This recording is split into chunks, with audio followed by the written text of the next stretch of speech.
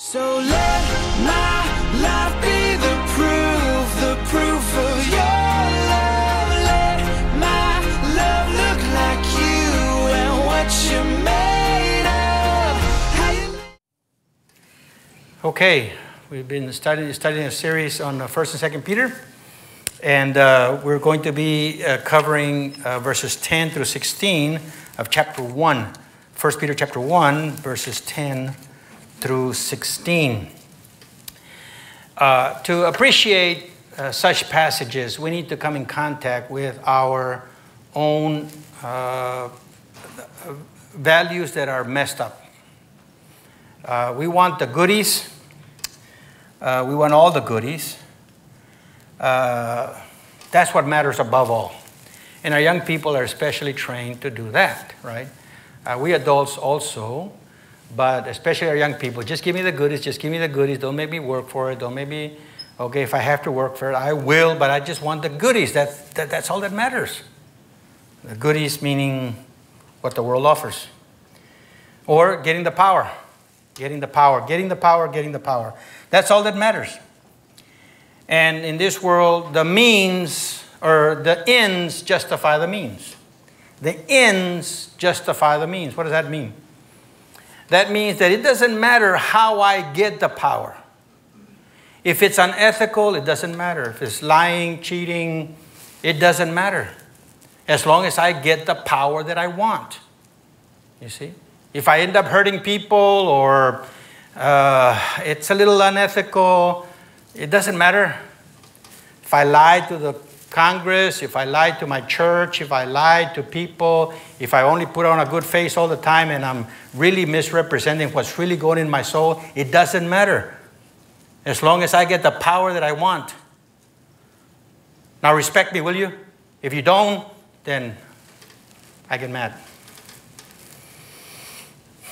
We live in such times as long as I get what I want. Well, what's truly valuable? What's truly valuable, and this is where, again, our value systems need to be readjusted, canceled, renewed,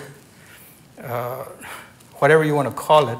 Matthew 6, you want to be turning there by way of introduction. Matthew 6.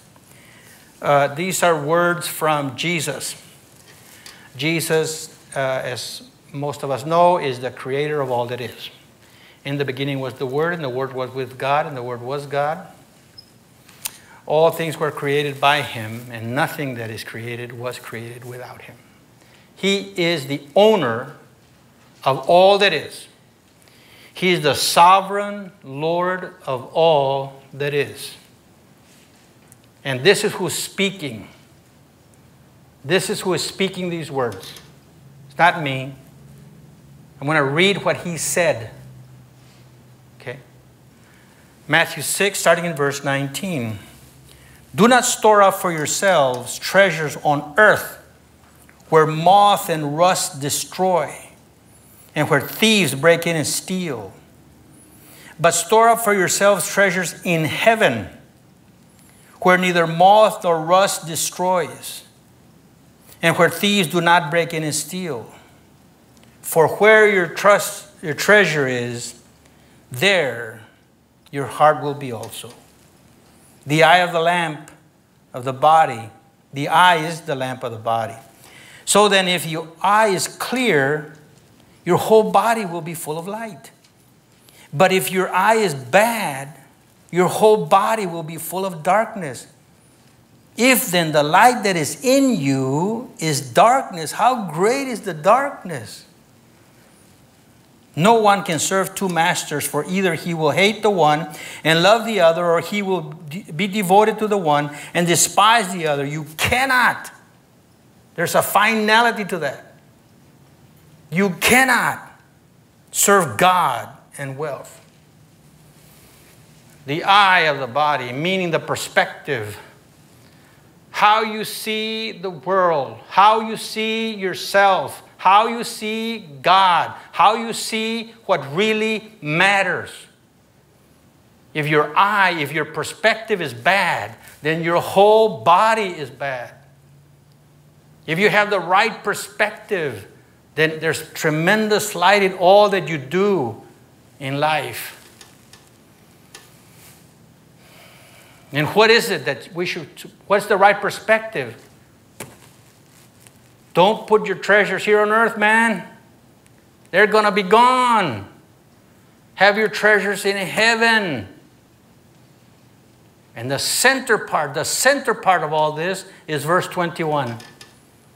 For where your treasure is, there your heart will be also. Meaning, the highest value, the summum bonum of your life, that's where your energies, your heart, your efforts, your mind, your emotions, your everything is going to go into. Whatever is the highest good for you.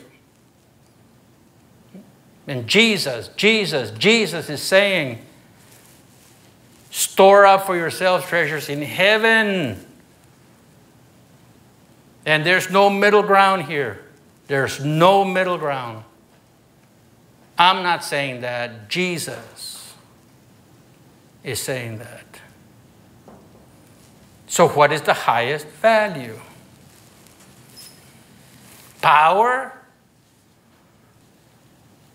Success in this world? Or the things of heaven? You see, all of a sudden we need to raise a bunch of other questions. How am I living? Do people know that I have heaven as the highest good? Is it very obvious? Or is my anger and frustration because I'm not getting what this world offers, what really shows the most? When I fight with my wife, why am I fighting with her? Because I want the kingdom of heaven in her heart? Or because she's not giving me what I want? What am I living for? My children, the church, why I work? It raises a lot of questions. And many of us are frustrated and we give in because our values are all messed up. And especially when, it is especially difficult when all of those around us, at all levels, at the national level, at the state level, at the county level, at the city level, at the neighborhood level, at the church level, at the family level, at the church level, at the personal level even. Not right. They're not doing what's right. And so it can become very, very discouraging. Very discouraging. And that's why we need the Word of God to enter in and show us what is truly valuable and what really, really matters. Because if not, I can waste 5, 10, 30, 60, 70 years down the drain because I had the wrong values. Working for something and climbing the ladder, but that ladder was leaning against the wrong wall. First Peter is writing to believers who are suffering. Believers who are going through very, very hard times. And he is encouraging them.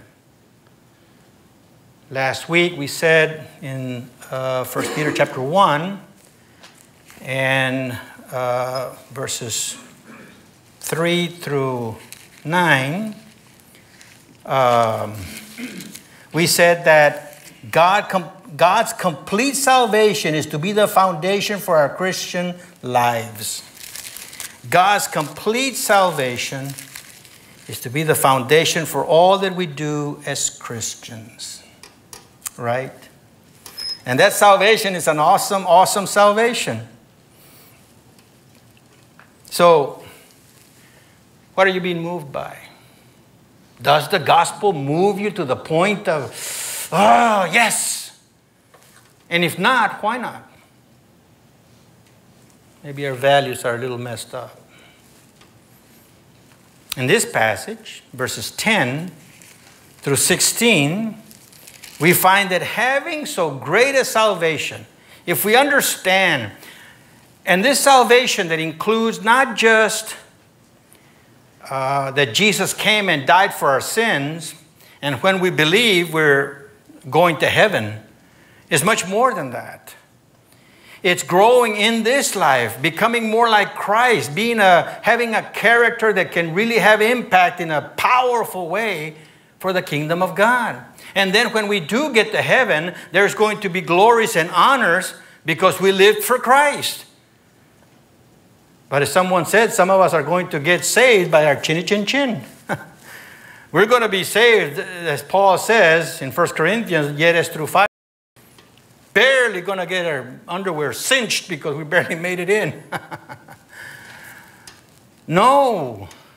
We are here to live in such a powerful way that we can impact people.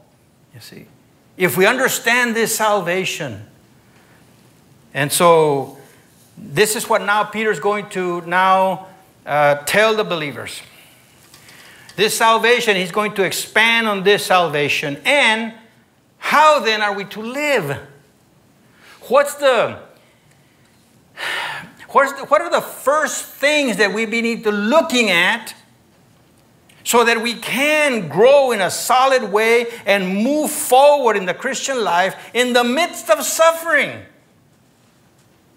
In the midst of this ungodly, vile, darkened world where babies are killed right out of the womb and hearts are harvested. That's ugly. And that's our culture. Much more than that. Young girls being trafficked sexually now is coming out. Oh my goodness. Lying that's going on all the time. It can get so discouraging. And there can be temptations to go back. I just want to numb my soul. It's so vile. And Peter is saying, don't lose perspective. Don't lose perspective. You see. Having so great a salvation, we are to live holy lives. That's it. That's the beginning of how we're going to live, right? So let me read this passage, 1 Peter chapter 1, starting in verse 10. He just mentioned all this, the salvation that God has given us, the inheritance, this awesome, awesome salvation, and the growth of our faith that is so precious to God as we make decisions to live for Him. And now he expands now on this salvation. As to this salvation, the prophets who prophesied of the grace that were to come, who made careful search and inquiries, seeking to know the person in the time of the Spirit of Christ within them, was indicating as he predicted the sufferings of the Christ and, very important, and the glories to follow. It was revealed to them that they were not serving themselves, but you, in these things which now have been announced to you through those who preach the gospel to you by the Holy Spirit sent from heaven, things into which angels long to look. Therefore, prepare your minds for action. Keep sober in spirit. Fix your hope completely on the grace to be brought to you at the revelation of Jesus Christ. As obedient children, do not be conformed to the former lusts, which were yours in your ignorance. But like the Holy One who called you, be holy yourselves also in all your behavior, because it is written, you shall be holy, for I am holy.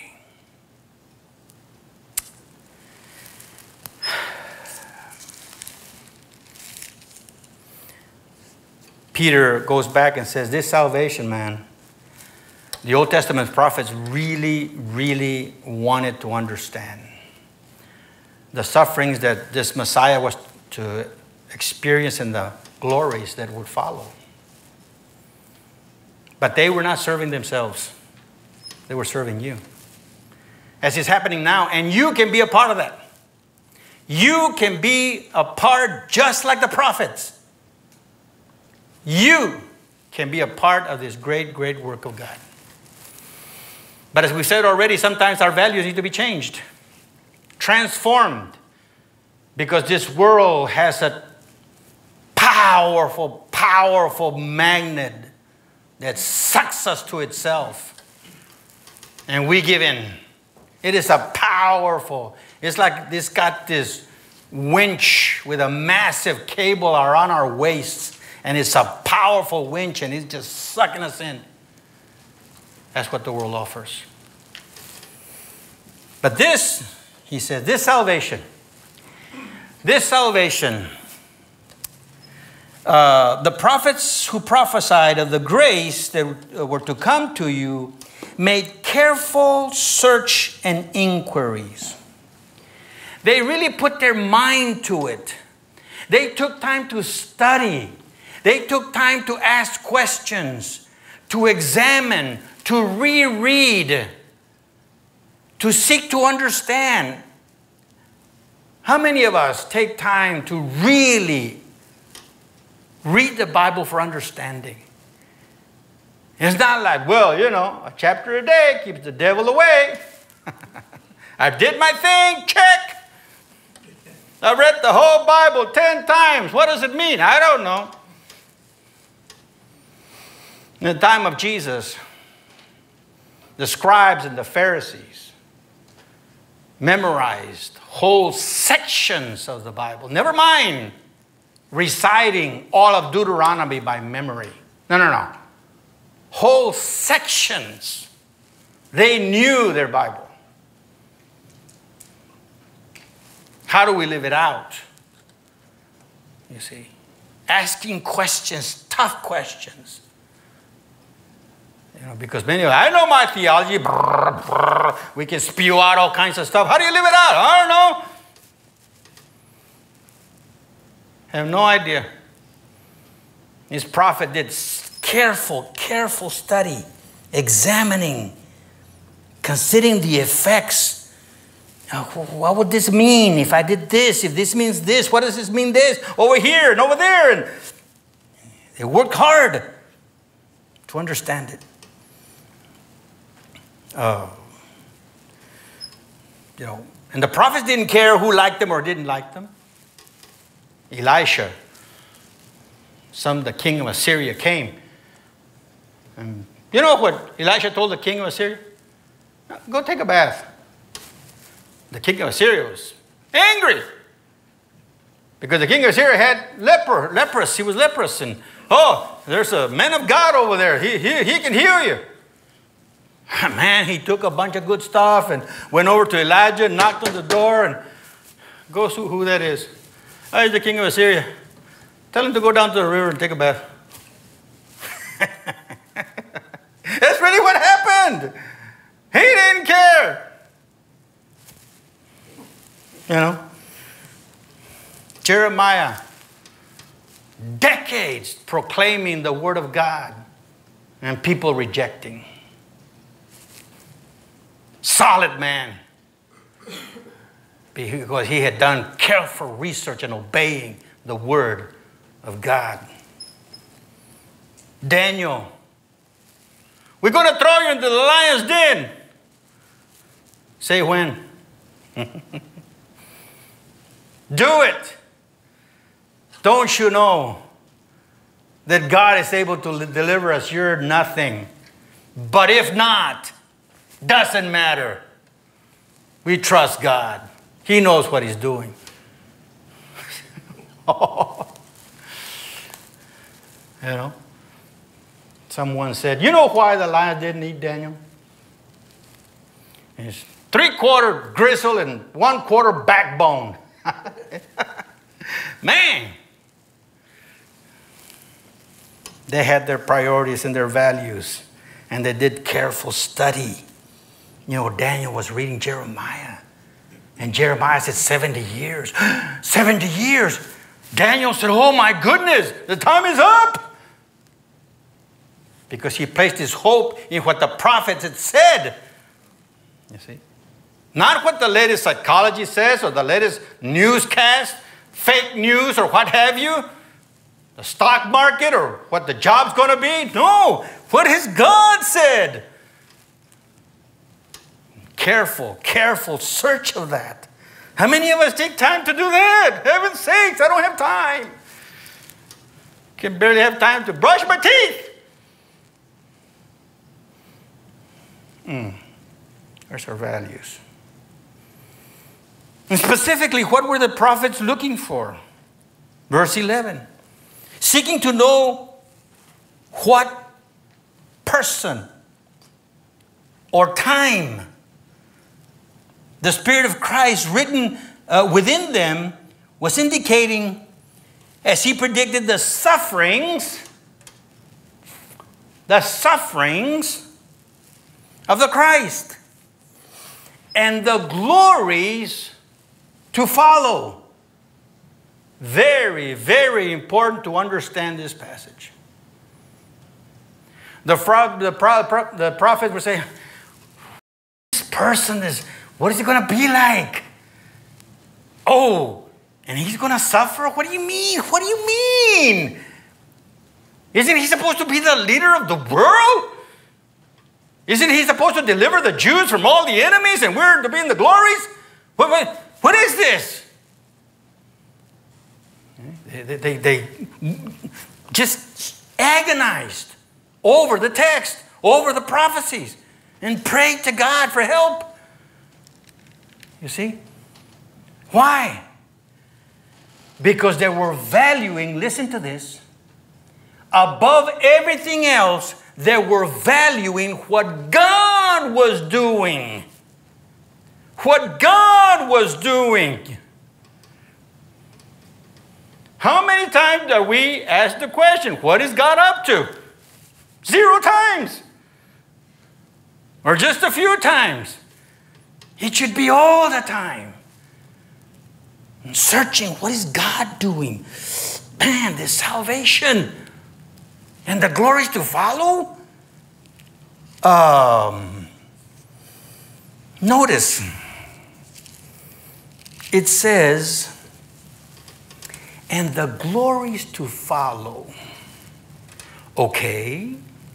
Jesus had already come. Jesus had already died, rose again from the dead. Jesus had already gone to heaven. They were preaching Jesus. Where are the glories? Where are the glories? You see? What does that mean? The glories to follow. The Christians were suffering, man. They were being tortured. They were being rejected. At one point, Nero would put Christians on poles and light them up to light up the city. Glories to follow? What are you talking about?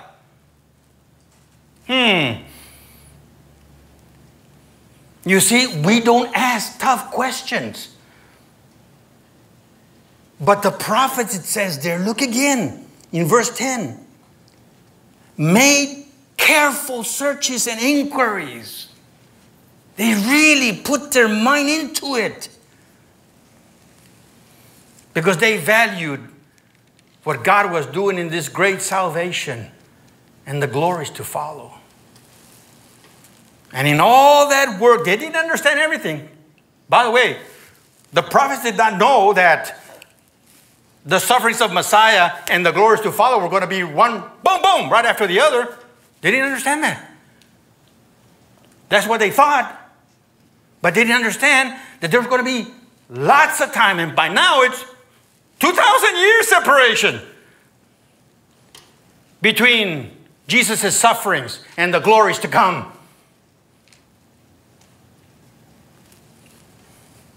Verse 12. It was revealed to them, listen, look at this. Look at this. It was revealed to them that they were not serving themselves, but you, in the things which you now have been announced to you.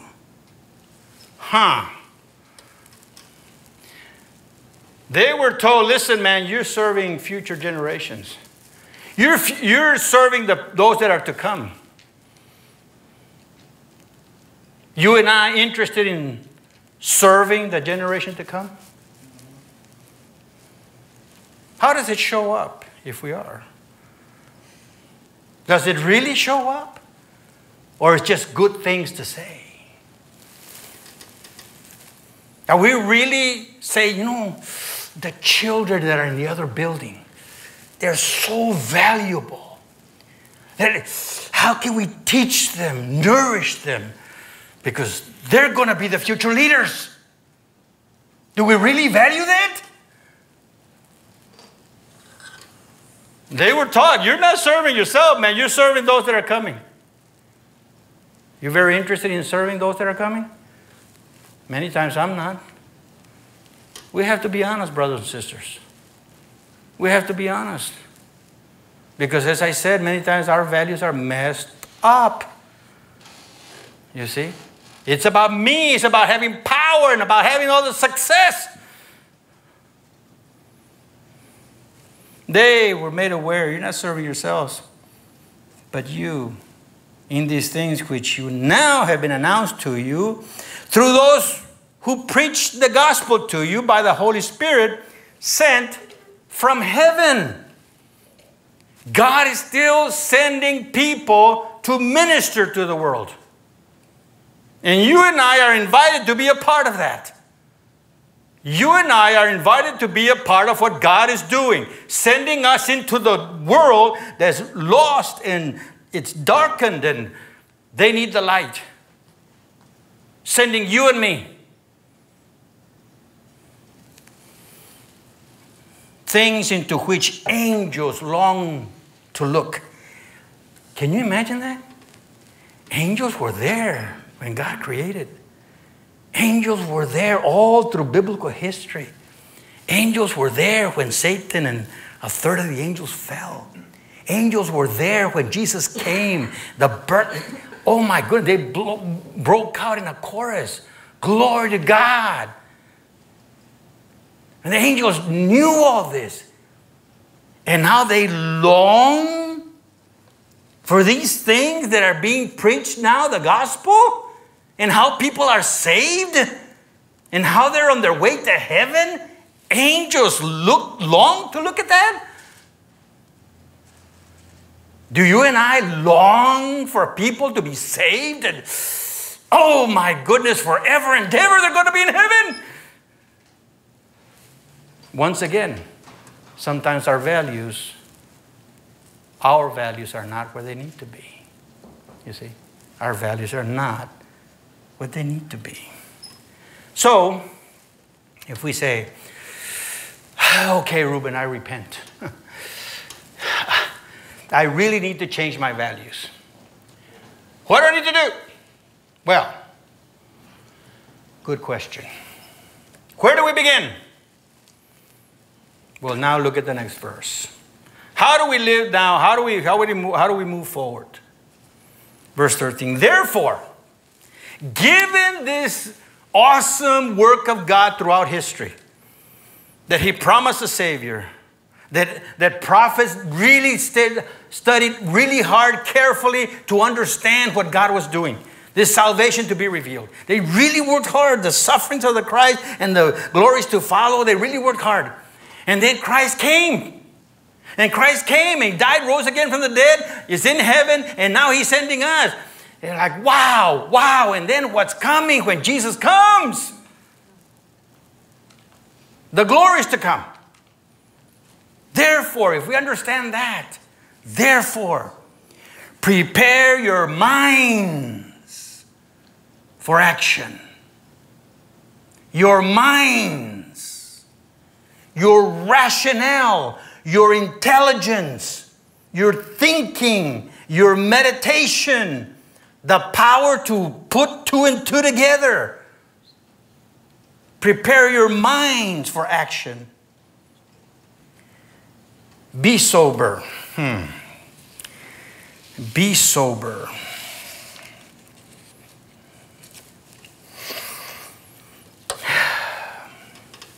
Prepare your minds means be alert. Be alert. Stay keenly aware and your mind thinking. Be sober means morally self-controlled. Morally self-controlled.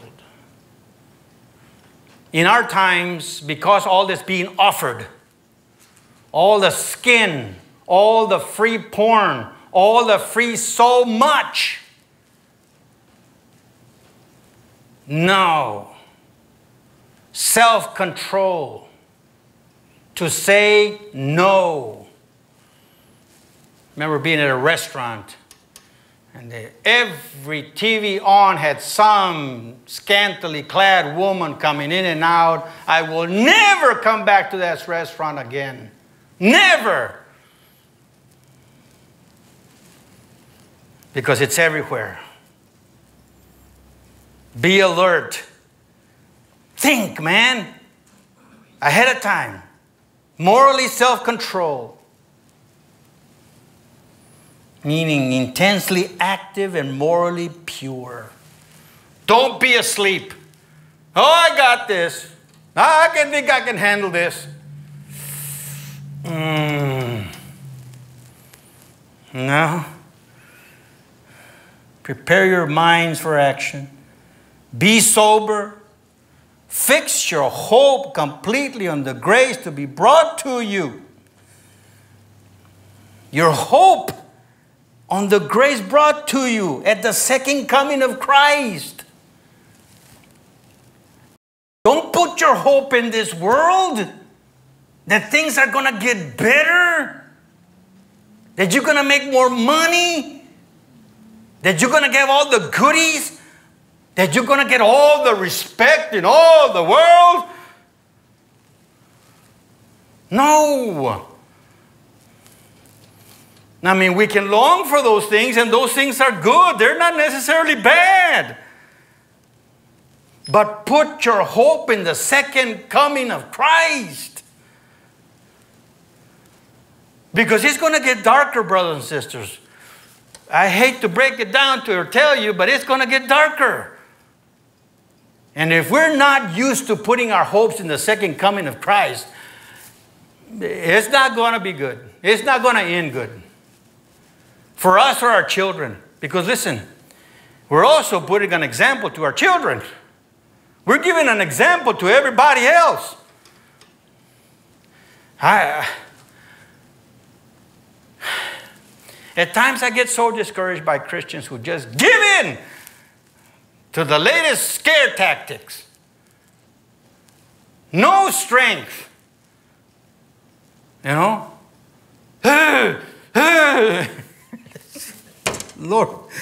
Lord help us.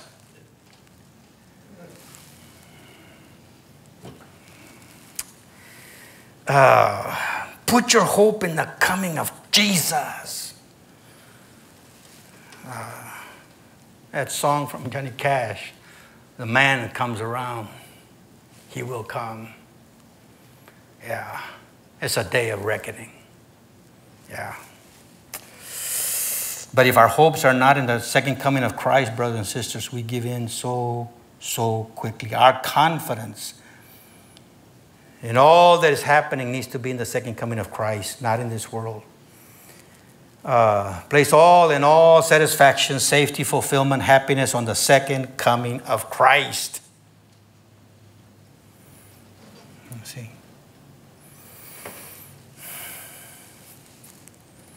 As obedient children, verse 14. As obedient children, do not be conformed to your former lusts that were yours. in your ignorance. You know, when life isn't working, when life gets frustrating more and more and more, you know what we tend to do? We tend to go back to the old ways of escape. The old ways of easing the pain in our hearts, in our souls. Whatever it was. You know?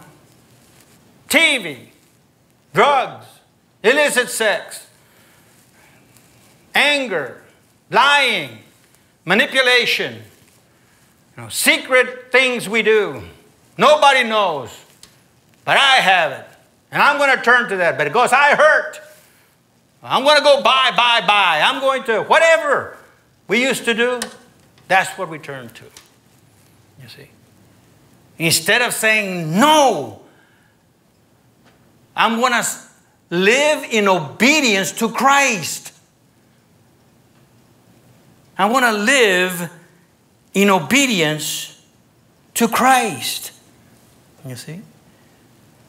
Do not be conformed to your former lusts in your ignorance. Ignorance? Yes. Ignorance of what God was doing. Ignorance of our own tendencies, our own weaknesses. Ignorance of our messed up values that were all messed up. Oh, but we thought that was the best thing in the world, what I'm doing. And God had to say, no, we need to flush that down the toilet. Because that's not good. Not good. Ignorance of God's wills and His ways. Ignorance of the damage done to our families, our spouse, our neighbors, our friends. We were ignorant of the damage we were doing. See? Ignorance of what truly is important and satisfying. You see? When life is not working, we tend to go back to those former lusts. But instead of that, verse 15, but like the Holy One who called you, be holy yourselves also in all your behavior. Right?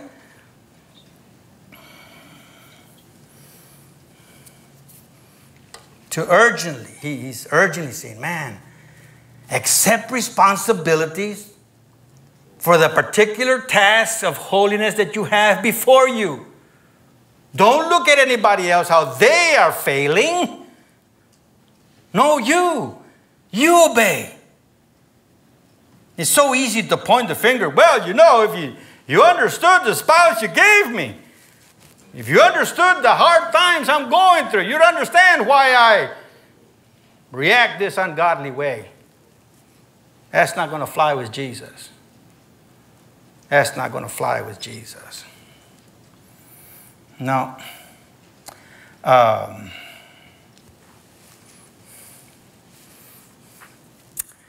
There's an implied relationship right there, right? As obedient children, do not be conformed. Verse 15. But be like the Holy One. Be like the Holy One. Be like the one who you are in relationship with. Be like the one you say you are in relationship with. But be like the one who called you. Be holy yourselves in all your behavior. Verse 16. The reason actually is because I put you here, I saved you, God is saying, so that you would represent me.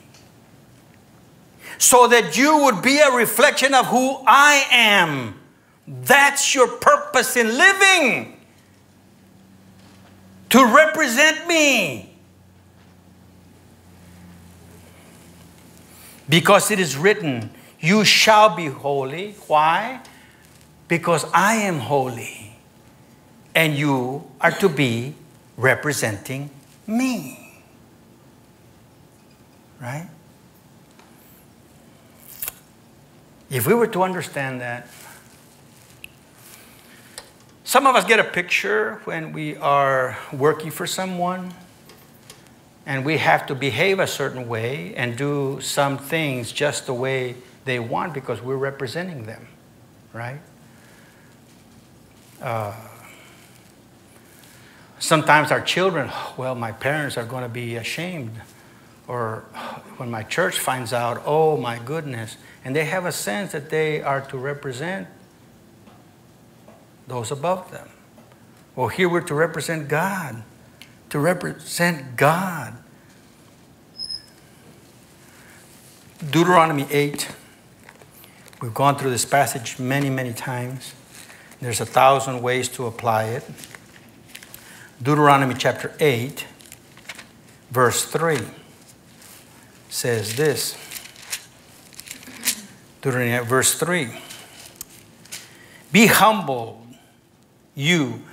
He humbled you and let you be hungry and fed you with manna which you did not know, nor did your fathers know, that he might make you understand that man does not live by bread alone, but man lives by everything that proceeds out of the mouth of God. Meaning, the way you're going to experience real life, the really right and good, energetic, holy, satisfying life is by doing the will of God.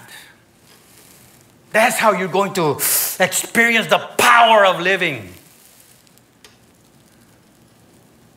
And so, we live for anything else. It's no wonder many times we get discouraged, right? Again, our values are skewed, if not altogether messed up. So again, as Christians, to say, man, we have this great salvation and Jesus is coming back. You know what? I want to live a holy life. Because that's really the real life. And to live for Him and to have others understand the gospel and live for Him, you see. So, how can we apply this? Well, to start off with, study what God has said about the second coming, right? We need to study what God has said about the second coming. Do we understand that? Do we need to raise more questions? Read Matthew 24 and 25 when you get a chance. And ask questions. Read the book of Revelation. Ask questions. Because He is coming back. You see? Read it. Open up the Bible. And it's hard, you know. But it's worth it. You see? Study the Bible. Study what God has said about the second coming of Jesus. You don't have to understand it all, but read with an open heart so that the Lord will teach you through His Word. Be open. Lord, help me, Lord. I want to understand. And then, here's the second application. Not just study what's the second coming of Jesus. How about studying the salvation of God? We think we know it. And we know the basic. We know the center part, right? We know the kernel. Jesus died for our sins, rose again from the dead. And those who believe the gospel are going to heaven. That's the kernel. But man, there's hundreds of things surrounding the gospel that are part of understanding the gospel. The fallenness of man, the grace of God, the wrath of God, the judgment of God, the mercy of God, the grace of God. Oh my goodness. The stubbornness of man, the refusal to repent of man, the hardness of man. I mean, my goodness. Lots and lots to understand. But if we don't understand, we simplify it to the point that it becomes irrelevant. Oh yeah, that's a good story. Yeah, everybody should accept the gospel. And we're not moved by it. Sometimes I'm still, when I study and I go back, tears start coming out of my eyes. The powerful gospel of God. And we all need to go back and study the gospel. What does it mean? We're so arrogant, think that we know it already, everything about it. Tell people, man, when that movie, The Passion of Christ, came out, I saw it at least 7, 8 times in a row.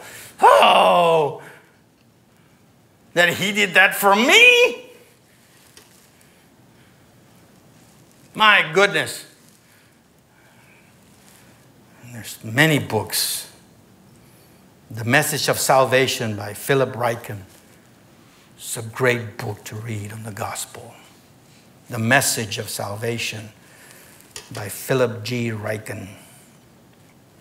So study the great salvation of Jesus Christ. Study about the second coming of Christ. And here's my third application. Think about how you are giving in to things you should not be giving into. Think about the things you're giving in that you should not be giving into. I'm just going to go down the list. What the Holy Spirit does with you, that's up to Him and you. How about too much TV? If I spend as much time praying as I have spent time watching Star Wars, my goodness, my knees would be gone.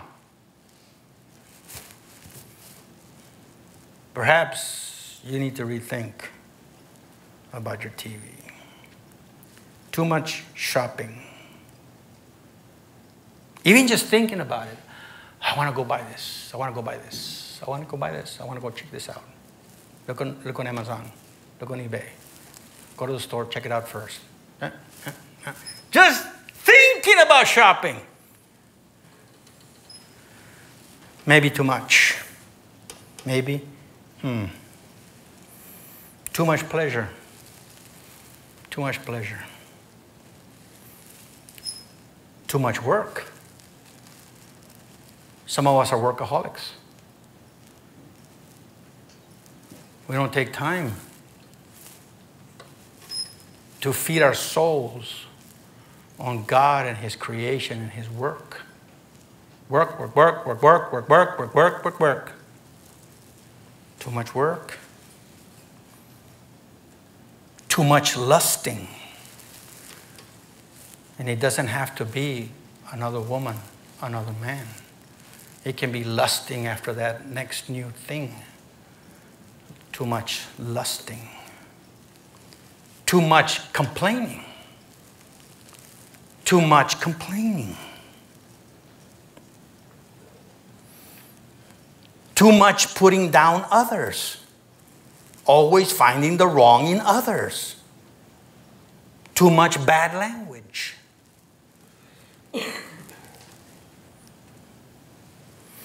So, maybe make plans on how you are going to change your schedule to feed your soul and others' soul with godly things. Change your schedule so that you can feed yourself, your own soul, and the soul of others through godly things. Reading solid Christian books. Giving loving time to others. You ever plan on that? I'm just going to spend time with that person and give to them. I don't know how it's going to happen. I'm just going to be present and really listen to them so I can give to them my attention, my soul, my feeling, my concern, my support, whatever.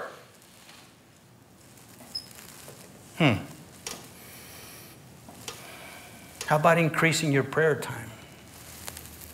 Increasing your prayer time. Getting involved with the church needs. Getting involved with the church needs.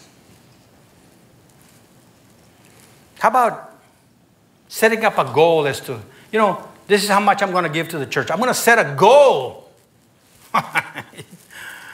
Who's ever done that? Well, how about setting a goal to how you're going to give to the church this year?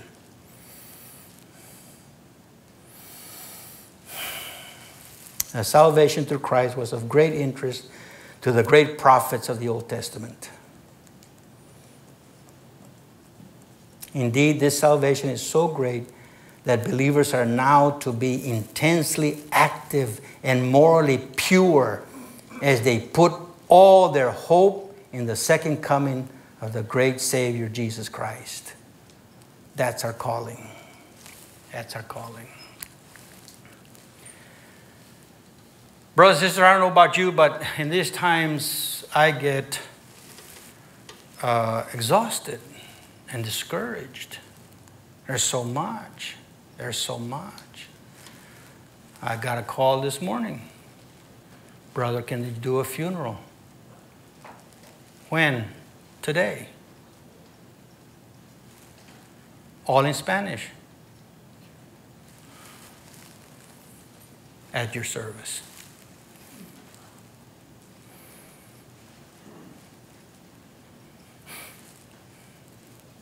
And I see the faces of those people hurting. Do they know the Lord?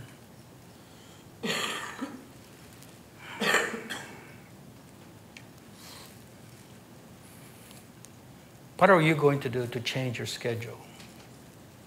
To say, you know, God help me with my values. God help me. Help me understand that the second coming of Christ determines everything. Not what I experience in this life. Not what I experience in this life. Will you? It's there. The Apostle Peter was encouraging believers, listen, you're hurting. I know you're hurting. But listen, man, this great salvation and the glories to follow, it's going to be glorious. Glorious. Let that motivate you. Put your hopes in that. So let my life be